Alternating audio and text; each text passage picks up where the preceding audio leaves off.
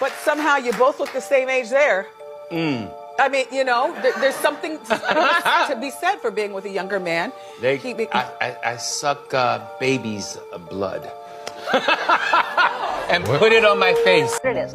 You already know what it is. It's your boy Laid Back with another reaction, another review, another episode. Hey, TikTok, you up to bat. It's your boy Laid Back. Welcome back to my channel. Hey, two things we gotta do. You gotta hit that subscribe button. I'm drinking this water. You already know what it is, man. Elevate more in 2024. Elevate more in 2024. Make sure you hit the like button.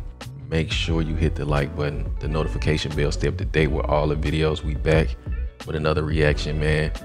We got some conspiracy stuff going on. We got some true crime stuff going on. We got some stuff going on in this one. Make sure you do your own research. Make sure you do your own research. Also, I got a TikTok playlist. If you into this type of stuff, you can go through and binge watch it when you get some time. If you just chilling at the crib, if you driving a truck, if you at work, whatever it is. But you make it to the end of this one, you a real one for real, man. Shout out to my real ones for real. But let's go ahead and get into it. Fire Squad, what's popping? Let's get it. Is the reason you shouldn't put your feet up on the dashboard of a car. In 2007, Granny Keeley had an airbag deploy on her at 120 miles an hour. Whoa. She was sitting passenger with her feet up on the dash, and when the airbag went off, her knees went right into her skull. Jeez. Obviously, this led to a brain injury. Her two front teeth also fell out, but she lived, thankfully. She lived without a forehead for about 2 years until surgeons fitted a ceramic forehead into her skull. Wow. She had near constant headaches, and she developed gallstones because of the medication she was on. After they fitted a ceramic plate into her forehead, they injected fat from her stomach into it so it could look more natural. This is her today, so she looks very normal now. Right. And of course, because she's in good spirit, she says her ceramic forehead is designer because it was made in Italy. She also spent a considerable amount of time educating people on why they shouldn't put their feet up on the dashboard. Because if you do, you could end up like this. And you might not be so lucky. So, if you get anything from this video, stop putting your feet up on the dash. Let me know what you guys think about this in the comment section below. And as always, these videos are for informational and entertainment purposes only. That's a wild look. This girl, I think she ran away from home. What is that shit called again? Hitchhiking? And she ended up getting like some guy that was like driving a truck, and so they're driving. She thinks bruh's pretty cool. The dude like tries to like touch her face or something like that, because I think like there was something on her eye or something. You got an eyelash, baby. Yeah. So I guess she was like, what the fuck? It freaked her out. The rest of the ride is cool because she falls asleep. They get to like a gas station or something. Put something inside of like a water bottle, some type of pill. I think he already had it on him or some shit. She wakes up. He tells her, he's like, put your arms out. She puts her arms out, bruh. He starts hacking at her arms, bro. Whoa. I swear to God, on some weird shit. I don't even know why he does this. Chops her arms off, bro. What? And then he kicks her down a ditch to leaves her there to die. With no arms. With no arms, bro. I swear to God. He's thinking she's dead. Yeah. He cuts out. I already did what I wanted to do. I'm out of here. She goes. That's it? It's a moment in court that shocked everyone.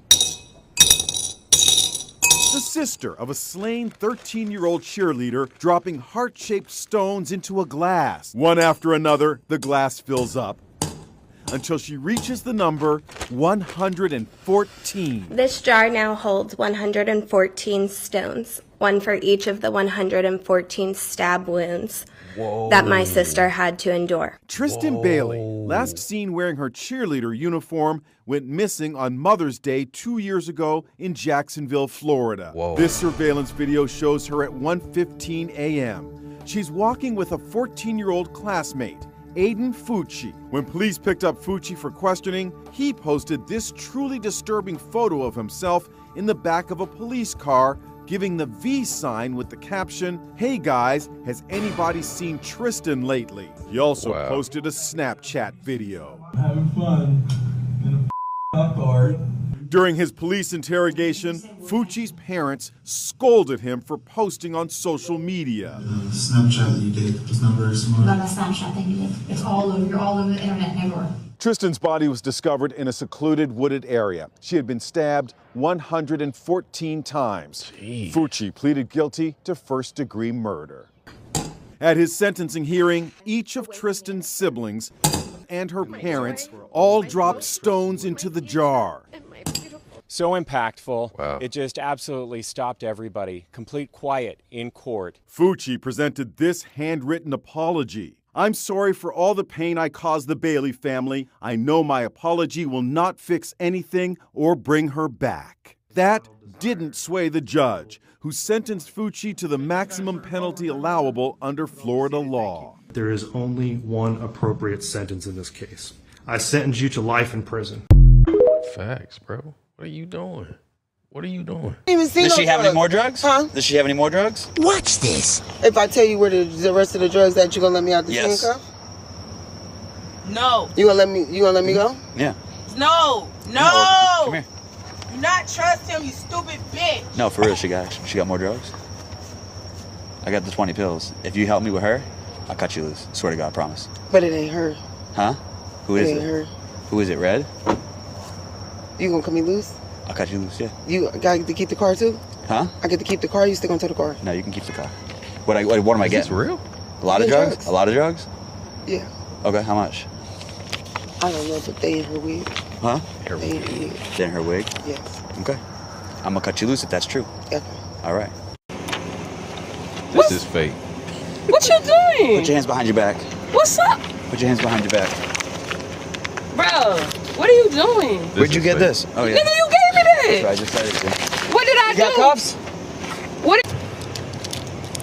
Y'all see they just been harassing me? Yeah, this is fake. Why I ain't even do shit? 418.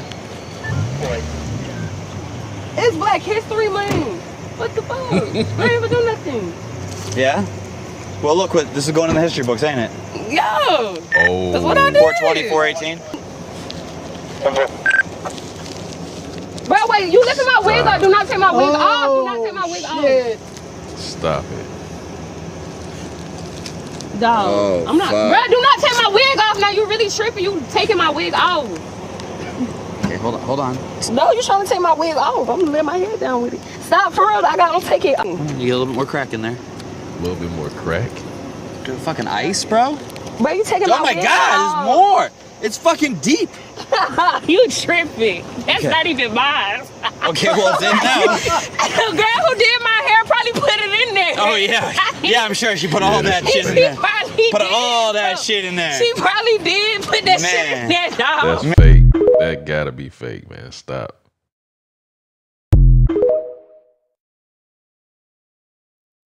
It's believed that this man died after hiding in toilet pipes to spy on schoolgirls. It was 1989 in the small village of Miyakoji in Japan. What would happen at a school that year would haunt pupils forever. It was the 28th of February and school teacher Yumi Tanaka was about to make a terrifying discovery. At around 5 PM that day, just before heading home, she popped to the toilet. When she entered the cubicle, she noticed something that she had never seen before.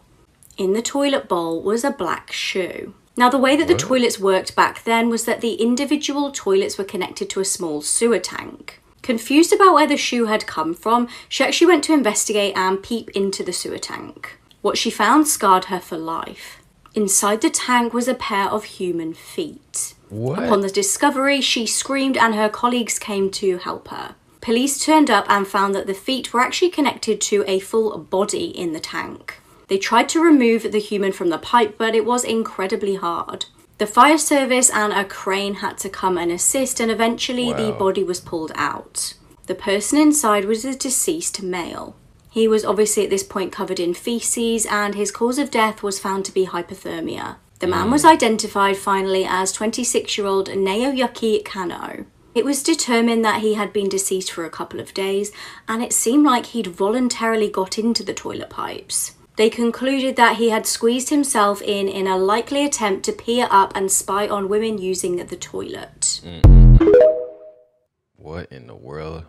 is going on. Did you know that Mr. Beast's girlfriend just exposed him? Her name is Thea, and she revealed a couple of weird things about Mr. Beast that might actually blow your mind. She said that on a first date with Mr. Beast, he was too curious about her. But later she revealed that Mr. Beast actually was asking her 40 different questions to spot if she was a gold digger. Little did I know he was actually like going off a list. Also, she revealed that Jimmy had a giant food bank near his studio because when Jimmy had more than 100 contestants for a video, he needs to feed them somehow. And it was a complete secret until today. And he's like, oh yeah, that's my food bank. Also, turns out Mr. Beast absolutely hates going on a normal dates, and when Thea and Mr. Beast just started dating, they have been just reading books and doing IQ tests together. And the final thing she revealed, that Mr. Beast called their cat Satan, because this cat scared them to death when they were walking outside one night with Mr. Beast.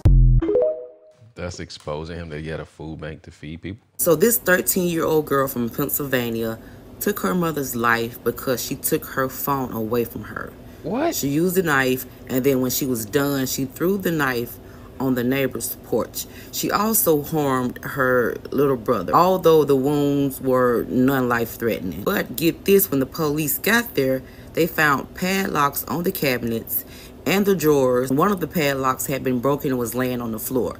So what that sound like to you? It sounded like there was already an issue. They felt the need, well, the mom felt the need to hide knives from the daughter, and she figured out a way to get in the drawers anyway. Now, when she was arrested, she did seem to show some remorse. She said she don't know how people could do stuff like this and not feel bad about it. She said, I unalived my mother and she'll never forgive me if she is alive. It was also said that she told reporters that she feel disgusted, guilt, and regret. However, I think she's just trying to show remorse in front of those cameras for trial in court later. I wonder what's the rest of the story, because for some reason, Mama had everything locked up. It's way deeper than this. I agree with that. Definitely more to the story. This woman created such disturbing videos that she was sentenced to 50 years in prison. This story is truly one of the worst things that I've ever covered here on TikTok, so if you have a weak stomach or you can't hear about animal cruelty, please keep scrolling. So this is Ashley Richards from Houston, Texas. In 2015, she pleaded guilty to 4 counts of producing and 1 count of distributing these disturbing videos. And once again, I'm going to warn you, you can keep scrolling at any time before we get into these details. So this all started in 2012 when PETA, or the group known as People for the Ethical Treatment of Animals, contacted the Houston police about a video they had found online. This film was titled Ebony Kill Cat, and it depicted extremely sadistic and cruel acts being forced upon a kitten. So the police got into contact with the people from PETA, and they then sent them 20 additional videos. These videos depicted the sadistic torture of various animals, including kittens, a fish, pigeon, crayfish, mice, a rabbit, all being tortured with different things like high heels, knives, screwdrivers, and pliers. In the videos, the woman that appeared in them was wearing a Mardi Gras style mask, and she would talk suggestively to the people watching this torture. Yes, that meant that there were paying customers out there that were paying this woman to produce these absolutely horrific videos. What? I cannot share the details of some of these videos. You can actually find the information online through news articles, but I mean, I think I changed as a person after reading these articles. Eventually, though, the police were able to track Ashley's IP address, which led them to her suburban home in Houston. This is an example of one of the messages she shared with the client. I mean, just, ugh. That led them to Brent Justice and Ashley Richards. These were the two that were producing these videos and selling them on a website online. And Congress had recently passed a bill making this specific type of video material, otherwise known as crush, illegal. So thankfully they were arrested. Shockingly though, Brent Justice, after the trial, he was actually sentenced to 50 years in prison. Shockingly though, Ashley, the woman who actually carried out these acts on camera, was only sentenced to 10 years in prison. What? Now, personally, this is one of the most disturbing things I've ever read about, and I definitely think she should have been in prison for a lot longer, but that's the justice system. Wow, she got 10, he got 50? It took 35 years to identify her, but they still do not know who did it. Hello, true crimers. This is the case of the Bossier Jane Doe. Viewer discretion is advised. This is a man named John Cheston Sr. On January 28, 1981, he decided to take his 2 young sons hunting for the very first time in Bossier Parish, Louisiana. When they got to this exact area, he directed his 2 sons, who again had never been hunting before, to go to this like brushy area while he waited by his truck. Moments later, the 2 young boys come screaming back because they said they found a body. So the 3 of them got into the truck and they booked it to the nearest police station where they reported the body. These clay recreations always terrify me. But when police arrived, they found the young woman's body. She was probably a late teenager, maybe early 20s. She had been stabbed 8 times, and the coroner would later determine she had been dead for likely a month. The knife was actually found next to her body. Wow. However, to my knowledge, no fingerprints were ever found on it. She was wearing this pair of shoes and a pair of pants with this unique belt buckle. The grandmother of this teenage girl, Carol Ann Cole, had been in contact with Louisiana police because her granddaughter had been missing for some time, and it was believed that she was in Louisiana when she went missing. Once the body was discovered, the grandmother was like, "Can we determine if that's Carol?" But the police at the time reassured her for whatever reason that it wasn't her. Later, they would come up with this clay figure of the victim, but it yielded no tips. And the case went cold for 35 years. Wow. A new detective working on the case decided to start a Facebook page to help identify this woman. And eventually, it would lead back to the grandmother of that teenage girl. So then they were able to do the genealogical DNA testing and comparing to her family, and it was a match. The body, in fact, was that of Carol Ann Cole. She was 17 years old. Originally from Kalamazoo, Michigan, she was living with her grandmother, but then she decided to move in with her mother in Texas. She got involved in alcohol and illegal substances, which ended up getting her put into a drug abuse program, which she then ran away from, and she ran away from Texas. But when she did so, she kept calling her family to say where she was, which is how the grandma knew she was in the Louisiana area. But then suddenly she stopped calling, and then the body showed up. Now at one point, God damn it, get out of here, you, shoot! Looking like a zebra's diseased taint. Yeah, at one point he confessed, but then obviously he's him, so it wasn't true. The main suspect they had, however, was this guy. Remember him? John Chesson Sr., who made his 2 young boys specifically go to an area where they found a body. So by 2015, his wife had already died. One of the sons who was with him that day ended his own life, and he himself would die by 2016. Now, in 2015, just before he died, the detective was able to interview him, and guess where he was? In prison. For what? For murder. Wow. He denied having anything to do, however, with the murder of Carol Ann Cole. Wow. But his daughter would say otherwise. His daughter would recall that after seeing her actual image, that there was a young girl who was brought to their house by her father. She was there for like a day or 2, but then one day when she went to school and she came back, the girl was no longer there, but her stuff was. Apparently, this teenage girl was a hitchhiker, and John Chesson had picked her up. He was known to pick up hitchhikers. The daughter was able to take the detective to where he actually picked up this teenage hitchhiker. And it was in the exact same location where Carol had last made a phone call to her grandma. It was at a payphone. That's where he picked her up from. Now, when this teenage girl suddenly was no longer in their house anymore, his daughter didn't want to like press the issue because he was abusive and very mean. And then he died in prison in 2016, and they never really got the truth out of him. I'm sorry, but the entire situation where he decided to suddenly take his 2 sons hunting for the very first time, he brings them to the exact location where a body would be, and he points his 2 sons, go to that area, for whatever reason, where they find the body, it really sounds like he did it. And if he did, what an asshole for making his 2 young children go find a body. But at this point, this was a more recent computerized image of her, by the way, before she was identified. But Carol's murder has gone unsolved. Chesson may have been her killer, but also he may not have been. Could have just been crazy coincidence. And so they are still asking for help from the public. If you have any information about this case, do please call them. You can call them at 318-965-3418. You can report your information anonymously. You don't have to say who you are. You just have to say what you know. That is a crazy story. Late at night in Los Lunas, a lady arrives at a homeowner's door, appearing extremely scared. She rings the doorbell and asks the homeowner for a phone call.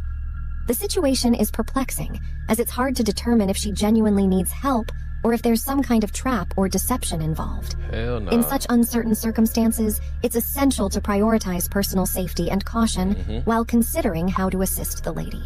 It might be best to contact the authorities to ensure both her safety and the homeowner's well-being. Facts. Police on the line, boy. I'm sorry. Do you have phone I could borrow? What? A phone?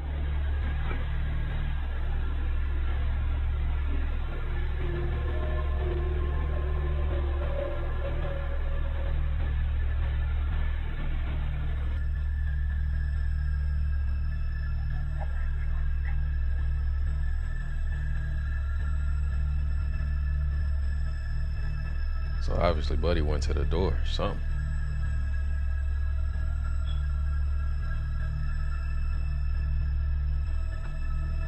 Hello? Hello? Oh, he did. Can I help you? Can you borrow a phone? What?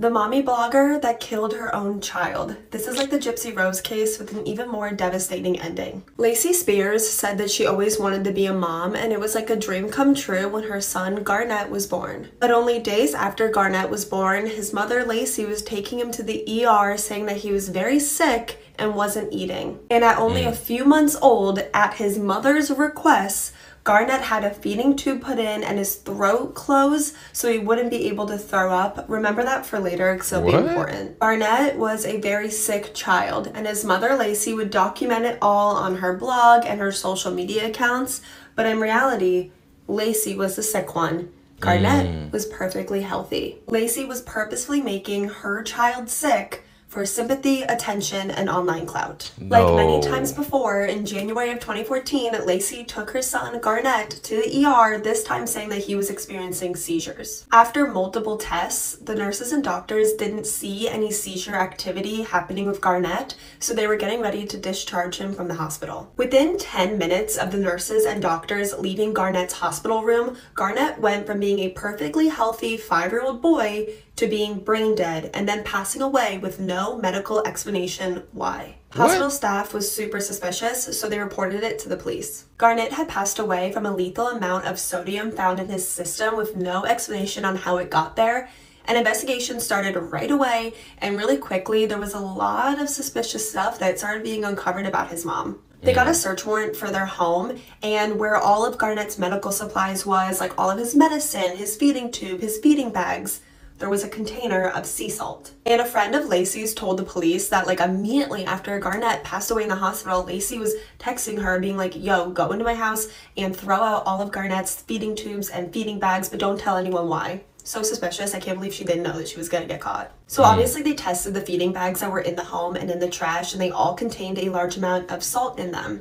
And then a bomb dropped. There was security footage that Lacey didn't know about from Garnett's hospital room. Parts of it's online. I don't feel comfortable showing it, but you can find it online if you want.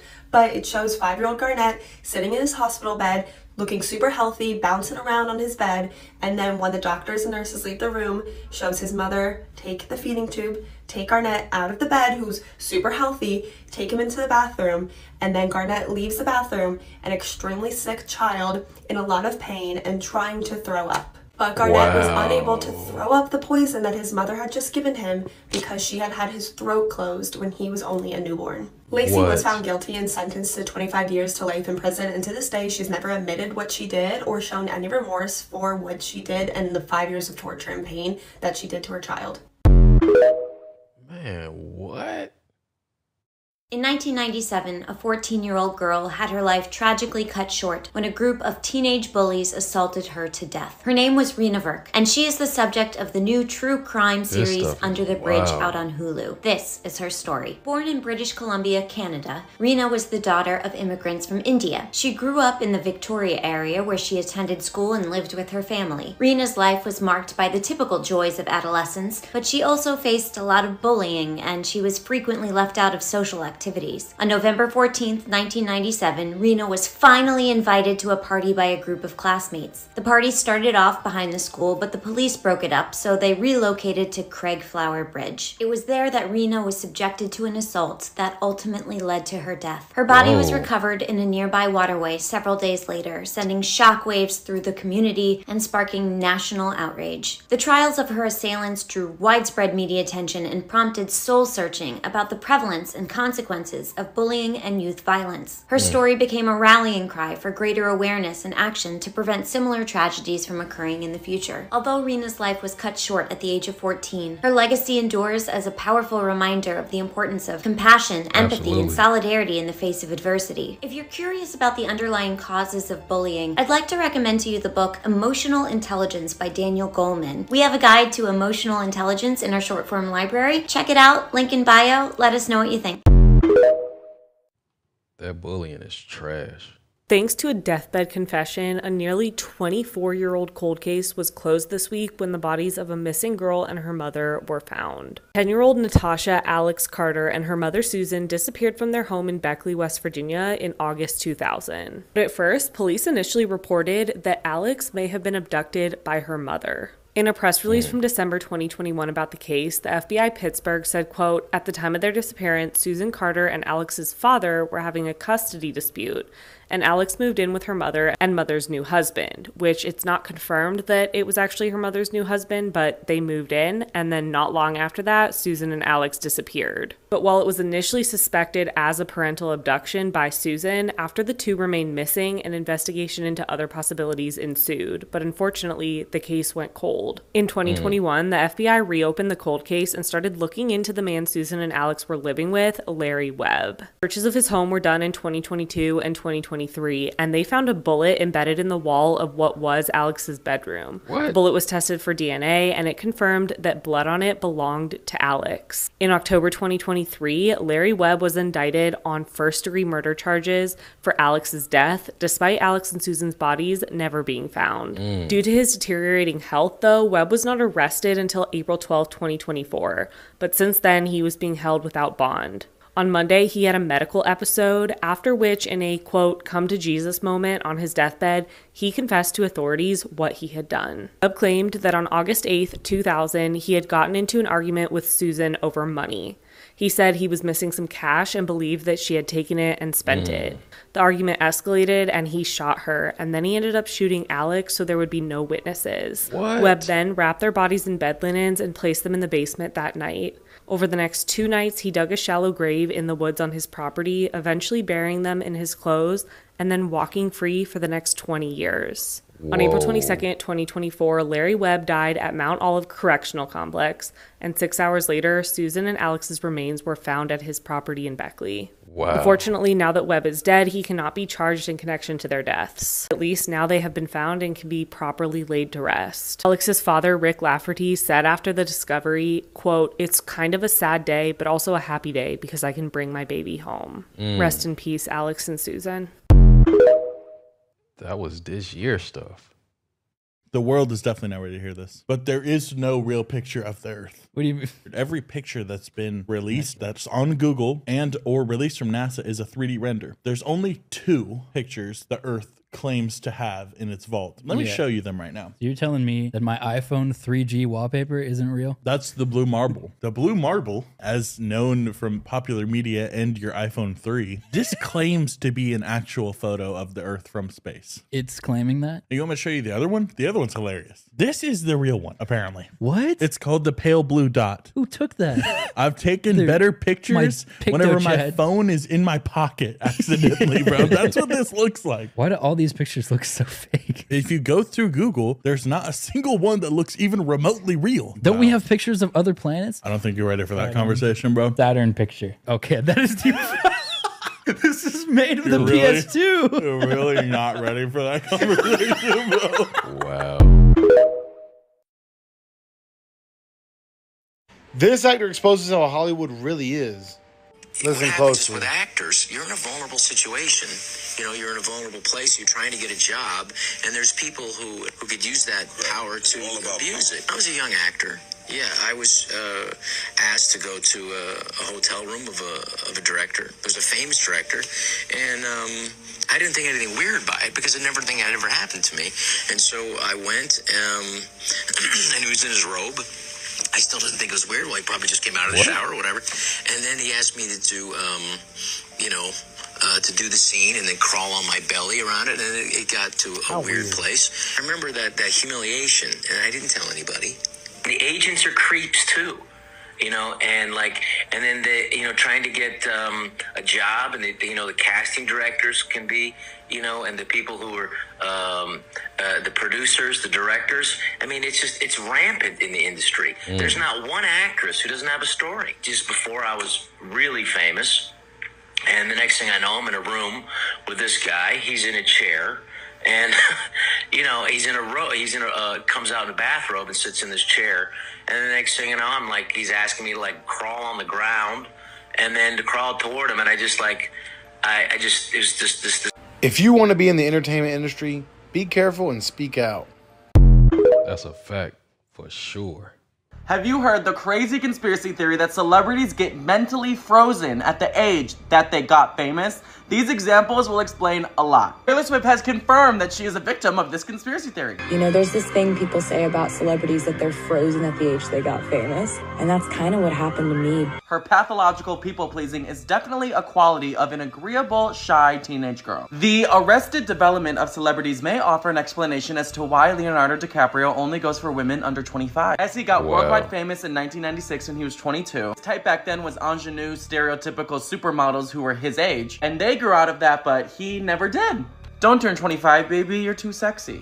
An extreme example could be Michael Jackson, who got famous when he started performing at the age 5. And without getting into the dark side to respect everyone involved, he did admit he bought the Neverland Ranch to be a sanctuary for kids to have a perfect childhood experience that he never got to have because of fame. And maybe he saw himself in those kids. I think there's more to the eternally 12 birthday cake Mariah Carey always has. Selena Gomez got worldwide famous when she was a preteen. Maybe that could explain why she's addicted to middle school drama. Before I tell you the craziest example, for a deeper dive in this theory with these examples and more examples, go check out the video version on YouTube and the audio version for my podcast. The craziest example of this that got me really thinking about this week is when Miranda Cosgrove said she has never drinking before because she's never had a reason to.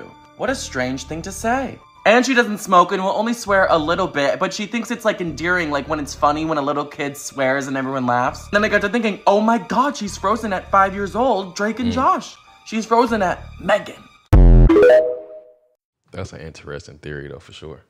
Something really fucking strange is happening in Hollywood right now. A few months ago, I made a video talking about how Simon Cowell's reappearance was quite strange, and about how many people truly believe that the man who returned was not Simon Cowell. Similarly, in recent events, people are claiming that the person in this video is not Britney Spears. In fact, if you pause the video on the frame right before her hand passes by her face, you can clearly see that there's a filter being placed on Britney Spears' face, and it goes away for only a split moment. And the most recent event of all, Jamie Foxx was unseen or heard from for quite some time, only to reappear in this video apologizing to his fans, claiming that he had a mysterious medical emergency which he would not identify. I went to hell and back, and my road to recovery had some potholes as well. And people are already saying that this person who returned is not Jamie Foxx. I ain't no conspiracist. That ain't Jamie. I am merely sharing public opinion. What do you guys think is going on? Let me know in the comments. That stuff is wild though. Celebrities using babies to stay young. Of Oprah's favorites, she says it's a miracle fountain of youth and her magic wrinkle cure. So I'm going to put a little on your hand. I'd do that. Oprah did. Yeah, Oprah did it. All right, so here, we're going to rub it right in. How come it's red? I'll show you in a sec, Steve. So this is made from growth hormones of human Look, the wrinkles has just disappeared. I can't even ball my hand up. But so it's made from human foreskin. What? What? I'm sorry, Steve. Boyfriend have been in a good relationship for quite a moment now. Yeah, 2 years. yeah, for 7 years. Now he's an early 30 and you're a late 50. Yeah. But somehow you both look the same age there. I mean, you know, there's something to be said for being with a younger man. I suck baby's blood. And put it on my face. Well, it's this way in which one forces through microneedling. It's like a little roller with these. Some of you, I think many of you know it. And it pushes through the skin and ruptures the collagen, and then boosts it. You look like a burn victim for a day, but then it pushes. What are you pushing into the skin, Sarah? Well, you push in whatever the facialist would like to insert into your pores. But what is it? It is an extraction from a piece of skin that came from a young person. Far, far away, and they somehow figured out how to extract. It's foreskin from a Korean baby. Wow. I leave the plasma on my skin for a day and then wash it off the next day. It gives me the most amazing smooth glow. I'm going to continue to do this forever. It's my preferred anti-aging method. This is crazy.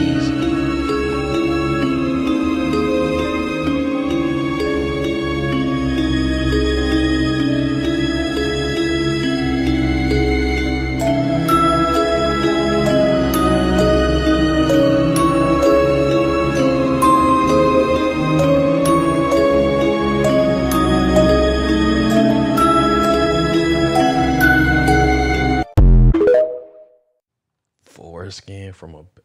You heard about what happened recently with the actor from Friends? Yeah, bro. So Matthew Perry, that's the guy's name. Rest in peace, you know what I'm saying? He passed away from drowning in his jacuzzi. So everybody says like what happened to him is very odd and strange because he took a picture of him in the jacuzzi and that night it happened. You saw the stuff he was posting before that? Yes, it was. That's what I'm about to get into. About the Batman. Yeah. He was posting mad about Batman, but his last video was somebody throwing down 3 cranberries on a table. There was a band called the Cranberries. Their lead singer passed away from drowning, and people said that he wrote a book, and like at the end of his book he said if he ever threw out the bat symbol, he's in trouble. He's telling us. I don't know if he was telling us something. He said it's like a Hollywood ritual or whatever, and he's like the sacrifice. Yeah, probably. Like, you know how people been saying Doja Cat is like a Illuminati because she be dressed like the devil on some weird. I think she did a video where, you know, the Friends couch. Yeah. She sat on the Friends couch dressed like the devil. I'm telling you, buddy. Right. Wow, the bat signal. I'm telling y'all, they always hide the truth in plain sight. Sure is. Make a deal with me, kid. You can have the car and everything that goes along with it.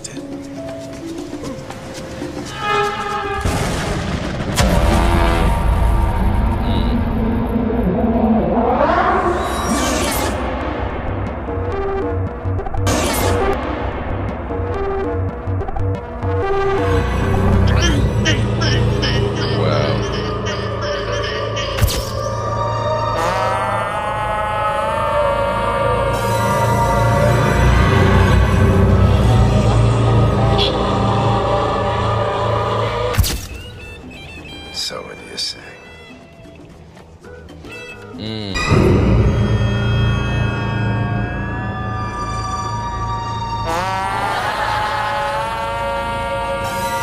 Whoa. 2 things. That's a Freemason sign ring. And, wait a minute, that's obviously the devil. Right. That was a crazy commercial. I didn't know that a lot of kids were not allowed to watch SpongeBob. When they were kids. But there is some dark humor in it. Did we ever talk about the Mr. Krabs surveillance theory? No, what is that? There's a theory how Mr. Krabs, you know how he loves money? Yeah. He would do anything for money, right? Yeah. Because in one episode, he has a room and Squidward and SpongeBob, they accidentally find it. And in the room, there's a whole bunch of like screens and they're surveilling everybody. And then one of them is like in Sandy's house while she's brushing her teeth and shit. So theory goes that Mr. Krabs, since he loves money, he took money to surveil everybody in Bikini Bottom and kind of sell them out to whoever's like studying them or who even knows for what reason. Damn. Wow, that's crazy. SpongeBob. Marlon Wayans exposes one of their Illuminati agendas. Instead of buying like watches or, you know how many cars I own?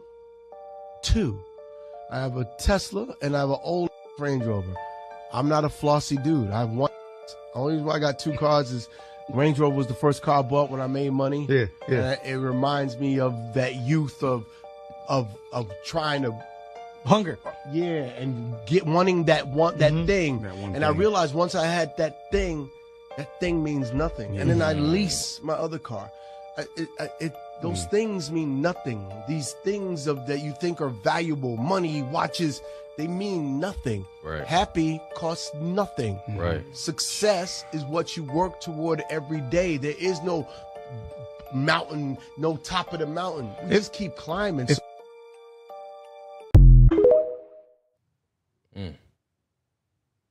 This island has one of the most disturbing histories in America, and no one really knows the full truth behind it. So like I said before, this island was owned by multi-millionaire Francis Sheldon, pictured right here. And Francis and a number of other local men from Michigan, including this guy, Gerald S. Richards, ran a boys' camp on the island. They would fly kids to the island on this airstrip, kids from the YMCA and other schools and communities in the area. And both the children and the parents of the children who attended this boys' camp were told that this was an island of fun where kids could relax. They had big brothers there. It was going to be totally safe. And this camp ran on this island for a period of years. Then one day, some of the kids who attended the camp began to tell their parents that the counselors or the teachers, the adults that were there on the island, had behaved with them in very, very inappropriate ways. They began telling their friends and parents that they were taken into these cabins pictured here on the island. They were assaulted. They were told to remove all of their clothing and that there were cameras all over the place. Well, it turns out that this guy, the multi-millionaire with political and business connections in the area, Francis Sheldon, was running a massive CP ring. And they had been abusing the children on this island under the guise of bringing them to a boys' camp for years, recording all of it, selling it across the world. And some of the more affluent clients of their business were even allowed to take trips to the island themselves to see some of these young boys.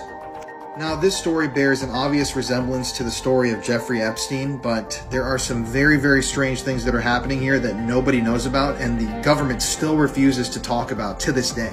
Wow. So let's talk about this guy, Gerald S. Richards. He was a gym teacher at a local Catholic school who went down for the crimes, and he was heavily involved with every aspect of this business, if you know what I mean.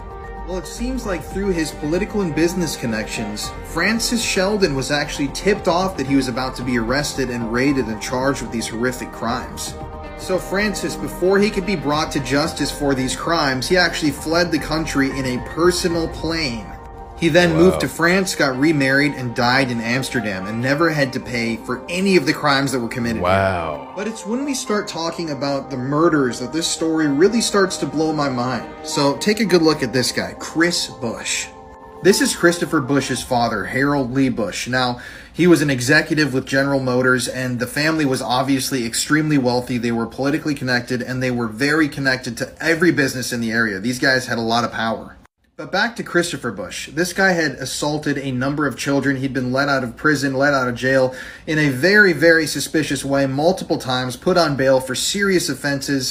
And he was an alleged associate of the crime ring that was happening on North Fox Island. Meaning that, like I said earlier, he was one of those people who could afford to actually fly out to the island to do things himself. I'm out of time. Follow for part 3. This is where it gets juicy. This stuff is crazy, bro. For parents to just let their kids go somewhere unattended without their supervision, I think that's crazy nowadays, bro. I'm sorry. Like, no. Ain't no way. You got to be there. You, like, man, that stuff is crazy, man. Hell no. The year 2024 is considered the worst year in history in terms of weather and economic crisis as it is the time, and the predictions from a mysterious time traveler about the weird upcoming events in 2024 make everything even crazier. Save this and come back if they prove to be true. On April 9th, ocean waters turn black for a week, and many unknown sea creatures wash up on shore. On May 27th, the Second American Civil War begins as Texas secedes from the country, followed by other states. It will eventually lead to an all-out war with involvement from other countries and nuclear weapons. On August 8th, massive versions of over 40 mysterious species are discovered in a secret part of the Amazon rainforest. These include 6-foot butterflies, 3-foot long ants, 5-foot spiders, 200-foot snakes, and tree-sized cats. On September 19th, the first ever Category 6 hurricane occurs on the U.S. East Coast. It makes landfall in Florida as a Category 5 before returning to the ocean, strengthening, and slamming into South Carolina as a Category 6. On October 25th, a very famous musician comes out and reveals that he had faked his death. Everyone will know who he is. He is known as a legend of his time and will be even more famous than Taylor Swift. This stuff is craziness, man. Now, if I showed you this picture of this man, you probably wouldn't know who he was at face value. But if I showed you the brand that he started, you definitely would know who he was. This is René Lacoste. There's a lot of speculation online about his racial identity and whether or not he was black. Now, his father, Jean-Jules Lacoste, was a very wealthy French business owner. His son was a very talented French tennis player known as the Crocodile. And that's essentially where they got the logo for the brand from. It was based on his tenacity on the tennis court. But when you look up his mother, you don't find anything. There's a lot of speculation on a lot of different places that his mother was either of Jamaican or North African descent. But when you do a little digging, Google searches, you'll find out that her name was Jeanne-Marie Magdalene Leroulette. And according to Lacoste, the website, the family genealogy on her side traces back to the 1700s in France. But what do you think? This is him when he was younger, and this is him in the 90s when he was substantially older. I do know some black people that look like this, but I do know some Arab people that look like this as well. Working for this man was literally a death sentence for a lot of Americans. This is John Rockefeller, one of the richest men in America. And I'm not even kidding. A lot of people died because of him. But anytime something would go wrong and people would start to protest, he would call one man. His name was Ivy Lee. He was a publicist, also a public relations expert, and he's considered the inventor of modern-day public relations and the press release. He was so good at writing press releases that newspapers didn't catch on, and they thought that they were articles, and they would just run them right like normal articles, essentially giving free advertisement to whoever he was working for.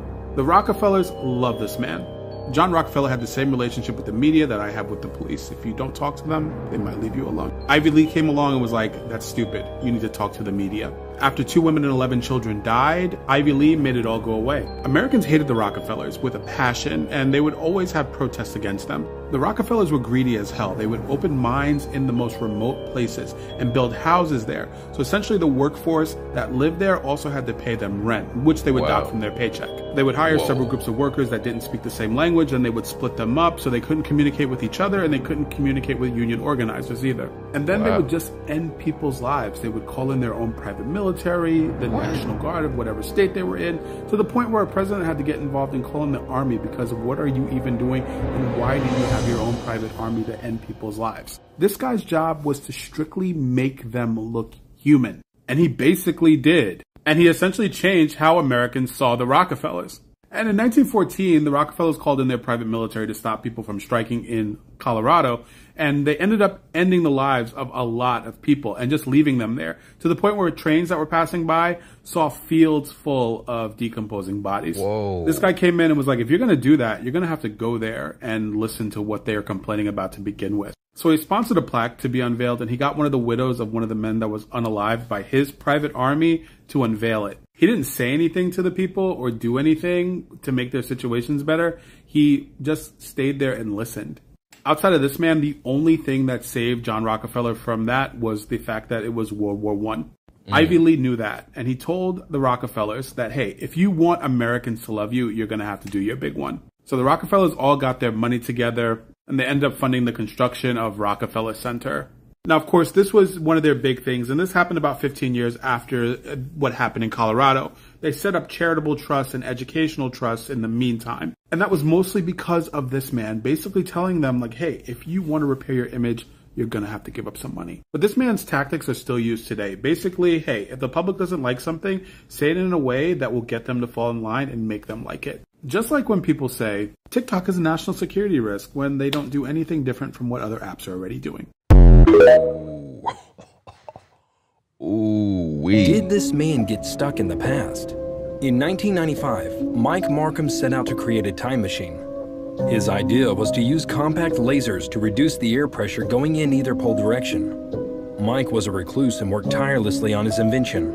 On one occasion, he even caused a citywide blackout. Whoa. However, it might have benefited him as he garnered some attention and received anonymous donations to help fund his invention. When asked about what he would bring if he could time travel, he simply replied, "My cell phone." However, in 1997, Mike and his work mysteriously disappeared without a trace.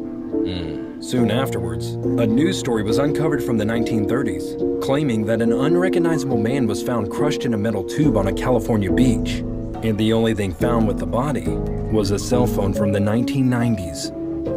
So, what? Whoa.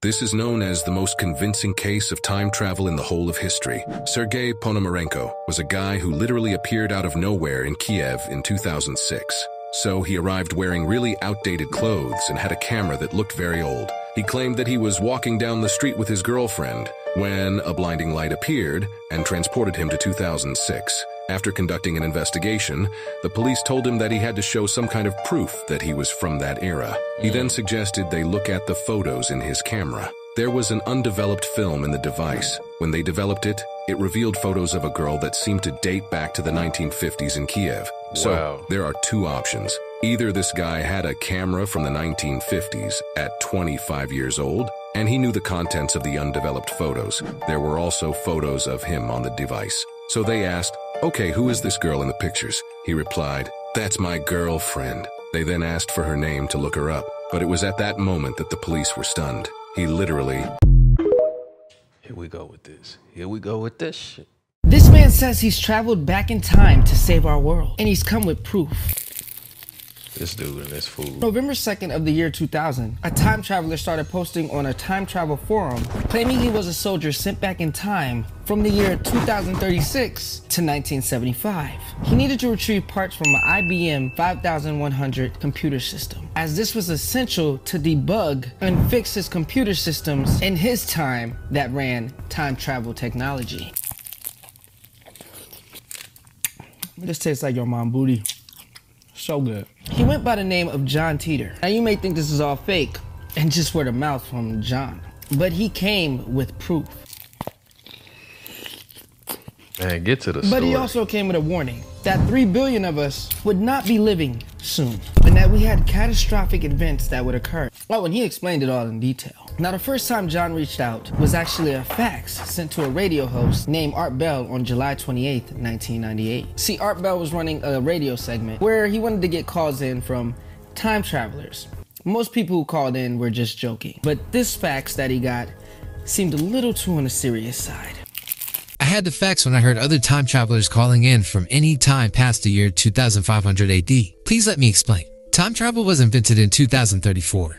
Offshoots of certain successful fusion reactor research allow scientists at CERN to produce the world's first contained singularity engine. The basic design involved rotating singularities inside a magnetic field. By altering the speed and direction of rotation, you can travel both forward and backwards in time. Time travel could be understood in the terms of connected lines. When you go back in time, you travel to your original timeline. When you turn your singularity engine off, a new timeline is created due to the fact that you and your time machine are now there. In other words, a new universe is created, and immediately throw the engine into forward without turning it off. Some interesting outcomes of this are: 1. You meet yourself. I've done it often and even taken the yoga version of myself along for a few rides before returning myself to the new timeline and going back to mine. 2. You can alter history in the new universe that you have created. Most of the time the changes are subtle. Sometimes I'll notice car models that don't exist or books that come out late. The oldest one was a skyscraper that wasn't built in a near favorite store of mine in New York. Interestingly, when you travel in time, you must compensate for the orbit of Earth. Since the machine doesn't move, you have to adjust the engine so you remain on the planet when you turn it off. Unfortunately, it is also discovered that anyone going forward in time from the year 2036 hit a brick wall in the year 2564. Everyone who has been there has reported that nothing exists. When the machine is turned off, you find yourself surrounded by blackness and silence. Now, most time travelers are trying to find out where the line went bad by going into the past, creating a new universe, and proceeding forward to see if the same thing results in 2564. It appears that the line went bad around the year 2000.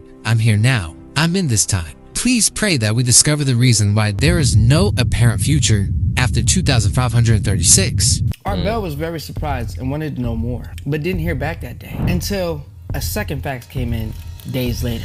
Dear Mr. Bell, I'm glad you're back. I faxed this information to you the day before you left the air. I have been on this world since April of this year, and I plan to leave soon. Typically, time travelers do not purposely affect the world lines they visit. However, this mission is unusually long, and I've grown attached to some of the people that I've met here. Anyways, for my own reason, I've decided to help this world line by sharing information about the future with a few people in the hope that it will help their future. I believe you can change your future by creating one. I realize my claims are difficult to accept, so I will send the following once I know you have received this fax. A few pages from the operations manual of my time machine, and a few colored photographs of my vehicle. If you wish to contact me, I will be happy to share with you the nature of time. Please send a return package too. Art Bell never heard back again from this guy. But 2 years later, on November 2nd, in the year 2000, someone using the handle timetravel_0 would arrive on the internet, explaining the details of how his time machine worked. And later he'd pop up on Post to Post, Art Bell's time travel forum, and the world would learn about John Teeter. Yeah, baby, I like it like that. Woo. Now, people were like, yo, I don't believe you. Do you have proof? And he actually showed a picture of his time machine and explained how it worked. But just a warning, it's a bunch of nerd mumbo jumbo. That actually makes a lot of sense if you know what scientists say about time travel. My time machine is a stationary mass temporal displacement unit manufactured by General Electric. The unit is powered by two top-spin dual positive singularities that produce a standard offset Tipler sinusoid. Teeter said his time machine contained dual microsingularities, an electron injection manifold, a cooling and X-ray venting system, gravity sensors, 4 main CCM clocks, and 3 main computer units. All of this was housed in a 1976 Chevrolet Corvette convertible. Okay, cool. He explained how the time machine worked and told you about the parts. But what was his warning of our future? Teeter claimed that the American Civil War would begin in 2008, leading to a nuclear exchange in 2015 that would erase 3 billion people. He claimed that after this, Omaha, Nebraska would become the US's new capital, and that the US would create time travel in the 2030s because of this. He said people who survived the war would become closer together. Life would be centered around community and family. Ooh, this is special sauce on me. It's so good. Back to the story. He said an average day in 2036 is like an average day on a farm. I live in a community made up of tree houses on a large river in Florida. Most of our neighbors make a living off the sea or in moving cargo by boat. Before he left, Teeter left one message for us in 2001. Perhaps I should let you in on a little secret. No one likes you in the future. This time period is looked at as being full of lazy, self-centered, civically ignorant sheep. Now, did any of his predictions come true, or was it just all a hoax? Because clearly, me and you, we're still alive. There was never a civil war in 2008, never a nuclear war in 2015. He did say the future of entertainment would be decentralized and anybody could make entertainment for you. We watch a lot of videos on social media now, and people have the freedom to post it whenever they want, so he was right about that. Oh, and he also said that there would be a mad cow disease breakout, which did happen in the early 2000s. He did say the Olympic Games would be canceled in 2004. That never happened. Stephen Hawking said that whatever entered a black hole would disappear. John Teeter said that that wasn't true. A while later, Stephen Hawking took back that initial hypothesis and changed his mind, agreeing with what John said. Now look, I know, many people believe this was all one big hoax. Just like this big burrito. A lot of them suspected a lawyer out in Florida who was very intelligent of writing and faking the John Teeter emails as a big joke. However, there's enough of John Teeter's evidence that some people believe that he actually did come back. He actually did save our timeline and changed our future from destruction. But let me know what you think. And make sure you follow, because my next story is insane. A lot of stuff was wrong, so I don't know. Like, all right, so that was another TikTok conspiracy theory video. It was a lot of heavy stuff in that one, a lot of true crime stuff, a lot of time travel, a lot of Illuminati type stuff, man. The time travel stuff, I just don't believe in that. Y'all let me know in the comments what y'all think about the whole time travel thing. For me, I just don't see it. But if you made it to the end of this one, man, drop real one for real in the comments. And also, I got a TikTok playlist. If you into this, it's available for you to check it out, man. So till next time, self-love and positivity. Fire Squad, I got you, and you know it.